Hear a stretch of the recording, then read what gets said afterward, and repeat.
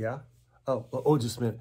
Hey, friends. Welcome back to Pastor Kevin and Friends. Remember my friend Kevin? Yeah, he's got something he wants to tell me. Just a minute.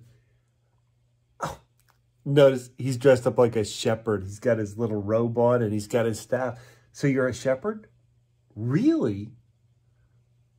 He wasn't there when... Who? Oh, he says he wasn't there when Jesus was born. But his grandma was.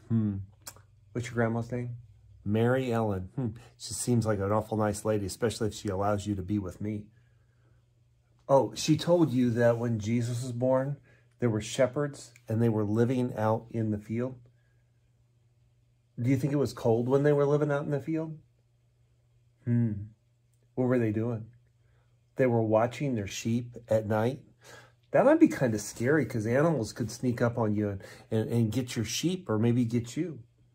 Oh, they weren't afraid of the animals? They'd fought them off before? Oh, what? He says that there were a bunch of angels that showed up that night. And they were singing.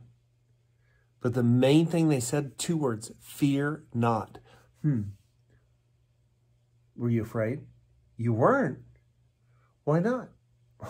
The angel told them not to be afraid. Isn't that what angels always say when they greet us and when they meet us? They say, fear not. It is, huh? But why do we fear? Oh, you didn't need to fear?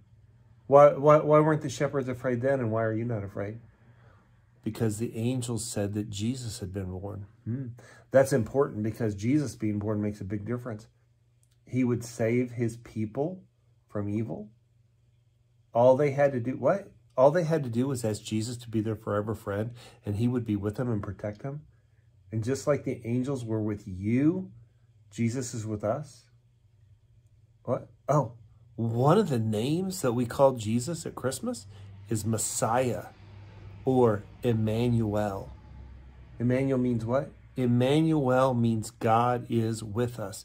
That's true. And the Bible also says that God will never leave us nor forsake us. And when Jesus came, Jesus is our forever friend because he is always with us no matter where we go. You need some sheep to watch. I don't know if I have any sheep. But you're going to continue to be a good shepherd? That's right. One of the things that made those shepherds that the angels came and talked to, made them so good, was they went and they found Jesus lying in the manger and they worshiped him. And they went away praising God. Oh, we can praise God anywhere, at any time? For the things we have and even the things we don't have, we can give praise to God for that? Wow, Kevin, you sure are a smart shepherd. Where did you learn all that? From your grandma, Mary Ellen.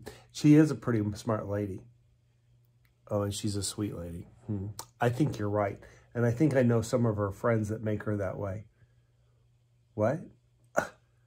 Grandma remembers not to fear because Jesus is always near.